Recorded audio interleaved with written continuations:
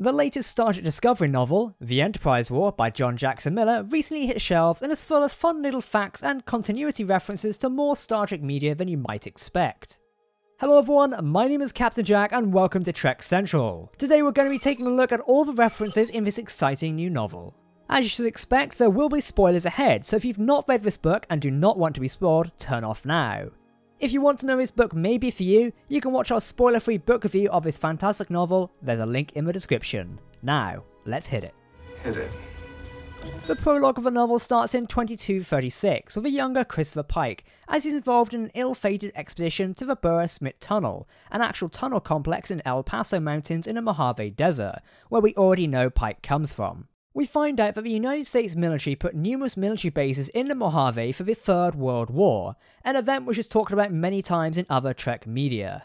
A cave-in occurs and Pike loses one of his friends, something he regrets deeply, similarly to how he acts when he loses people in the unaired The Original Series pilot, The Cage, on a mission to Rigel 7.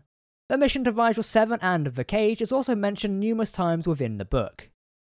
Pike also develops claustrophobia from his cave-in and used to be asthmatic, with his dreams for the future including piloting shuttles, running his own ranch, or enlisting in Starfleet. At the beginning of the novel, Pike gets a communique from Starfleet talking about the outbreak of the Klingon Federation War in 2256. The casualties list include the USS Clark, Edison, Europa, Shenzhou, Schwan, Toplana Half, and Jaeger. All these ships and the battle were seen in the first episode of Star Trek Discovery in the Battle of the Binary Stars. Throughout the book, we are introduced to some new bridge officers on the USS Enterprise, including Lieutenant Raiden, a Kataran, whose species we've seen in Voyager, notably Natomi Wildman, who is half Kataran human hybrid. Jose Tyler, a navigator seen in The Cage, is mentioned as having left the Enterprise recently. Science Officer Connolly is also somewhat a main character in this book, specialising in gravimetrics. This science officer was seen in the first episode of Season 2 of Discovery, in which he dies soon after crashing into debris. Yeah. Relax and let me do. The Pergamum Nebula, in which the Enterprise's mission is located, is close to the Ionite Nebula, a region of space in the Alpha Quadrant home to the Illyrians, a dim-witted species to which our favourite character of Morn from Deep Space Nine is one. They're said to keep most of their thoughts of their own, probably explaining why we never heard Morn talk throughout the entirety of Deep Space Nine. Number 1, Pike's first officer, is given the name of Una. She is said to have grown up on Illyria colony, a species seen in Enterprise who are native to the Delphic Expanse. The mission to Syrah 3, in which the Enterprise worked with the Shenzhou, is also brought up, a mission seen in the Discovery tie-in novel Desperate Hours. We've got a spoiler-free book review for that heading here very soon, so make sure to subscribe to keep up to date with that.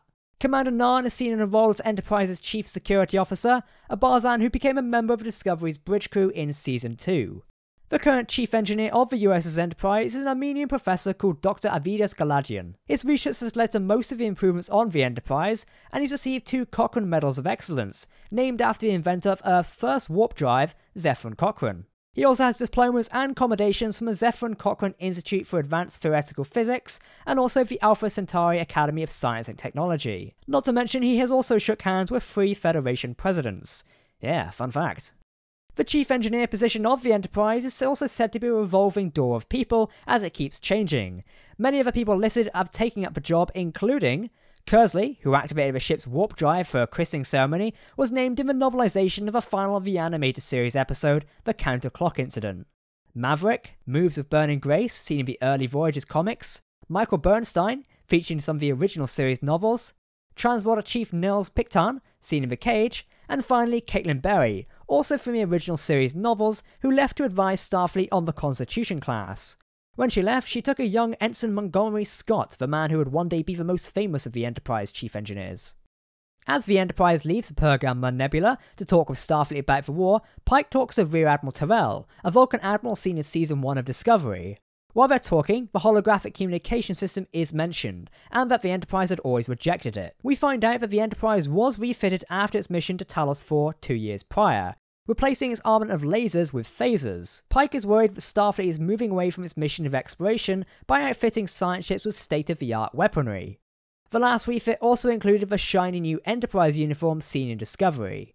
This gives us a date of how long this type of Starfleet uniform has been in use for. Yeoman Mia Colt is also featured in the book. The young yeoman also was in the Enterprise crew in The Cage.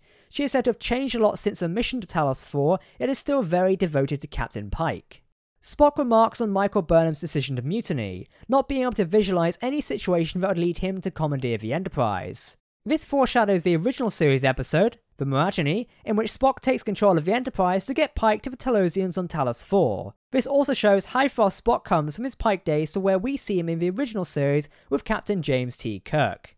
The peace talks on Cancri 4 is mentioned as having failed, alongside Vice Admiral Cormel's capture, which we see in the Discovery episode Le Fif. Pike remarks on how the ship should have its own nature park, and not just the small botanical garden the Enterprise has. This probably hints at the advanced holodeck scene on the Enterprise D, also possibly mentioning the small arboretum, which we see in a few episodes of the original series. Pike mentions his poor score in astrophysics to Connolly, a great scene in Discovery Season 2 premiere episode, Brother. I wonder why he failed that exam. Now, Connolly is said to be a huge fan of baseball. Seems like in the future, Starfleet officers really like baseball, with another big baseball fan being Benjamin Sisko in Star Trek Deep Space Nine.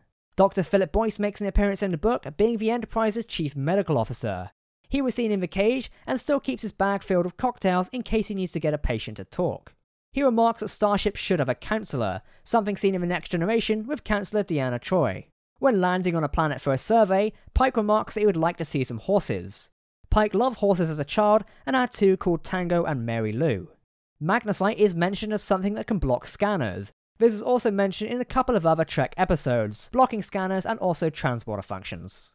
The Enterprise is said to be able to do a saucer separation, but has never actually considered doing it, as it would be a last resort. This was seen as a feature of the Constitution-class starship in the feature film Star Trek Beyond, set in the Kelvinverse. Saucer separation has actually been an idea for the Constitution class since the original series, being mentioned in behind the scenes for a long time and also many technical manuals. Antarans are seen, a species known to be enemies of the Denobulians, to which Dr. Flotsam Enterprise is one. It's said that the two species are still not on the best of terms even in the TOS era.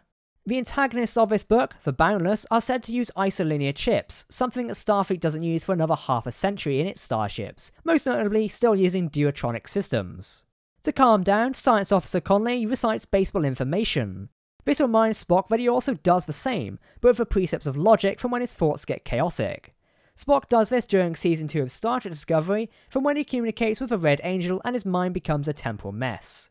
The Orion Syndicate is mentioned as being much more proficient in its acts of piracy than Illurians, a much bigger threat to the Federation due to their proximity to the member worlds of the Federation. Orions were seen in Enterprise, the original series, and Deep Space Nine.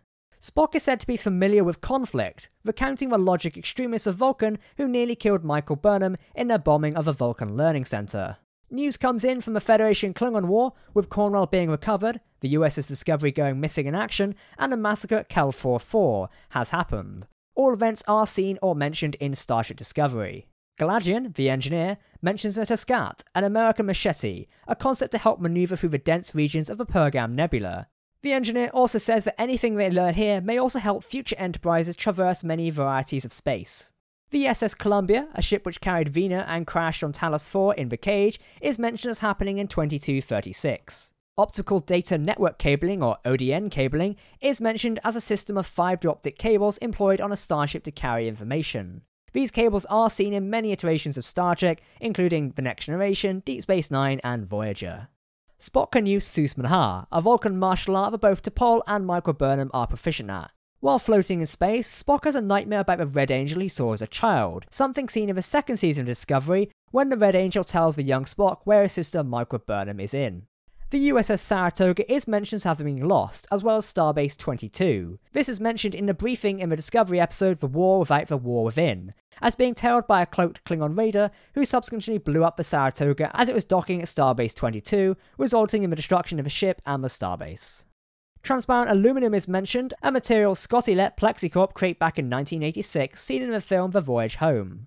Starfleet shipwrights aren't going to design a full battle bridge unless they think we'd be likely to use it, says Number 1. A battle bridge is later seen in The Next Generation on the Enterprise D, when saucer separation is a much more used technique. As Spock gets stuck on a snowy planet, he recalls that snow is theoretical to Vulcans and fascinated him as a young child, having only seen it on a close-up on Delta Vega. Delta Vega is Vulcan's sister planet. Spock calls his new planet Scone's World, after his forefather Scone, father to Sarek. As Spock says, there's already 2 Delta Vegas as you know. This refers to the fact that Delta Vega is not only a planet at the edge of the galaxy, but in the 2009 film, they made Delta Vega a planet close to Vulcan as a callback to the original. Dot 6s are mentioned as being repair drones that can be deployed to the hull of the Enterprise for lighthouse cleaning. They're outfitted to the Enterprise for this very mission, to aid in traversing dense nebula regions and repairing the hull from any damage to save EVA repair. During the events of the book, they run out of Dot 6s to deploy. The upgraded version of these drones, the Dot 7s, can be seen in the final of Discovery Season 2, where once again they're used to repair the damaged parts of the starship's hull. Site-to-site transporting is referred to as being a relatively new technique in Starfleet that is extremely resource intensive and therefore rarely used. Site-to-site transporting is only used in rare occasions even during the 24th century. An Enolian prison ship is mentioned as being attacked by the Boundless for recruitment. The Enolians are a species seen in Enterprise and known for their harsh judicial system. Kodavu is the home world of 6 sentient species that evolved on the same planet. 5 of these species left Kodavu to form the Boundless, with the 6th being their enemy, the Rengru. This is similar to the Xindi species, where 6 sentient species also evolved on the same planet. Herschel is one of the shuttles of the Enterprise, possibly named after William Herschel, a German-born British astronomer who had a statue in front of a Griffin Observatory in the episode of Voyager, Future's End. Jim Lovell, the commander of the ill-fated Apollo 13 mission, is mentioned, another story told by the Enterprise crew of bad situations ships and starships have occurred. On the verge of death on the ice planet, Spock wonders about his Katra and the fact it will die alongside his physical body. We've seen Spock transfer his Katra before, most notably in The Wrath of Khan and The Search for Spock, with the Vulcan Katra being seen in other various Trek media. Before passing out, Spock sees a Red Angel on the planet, a scene which was also seen in Star Trek Discovery Season 2. Spock mind-melds with the Red Angel and begins his descent into journey throughout Discovery.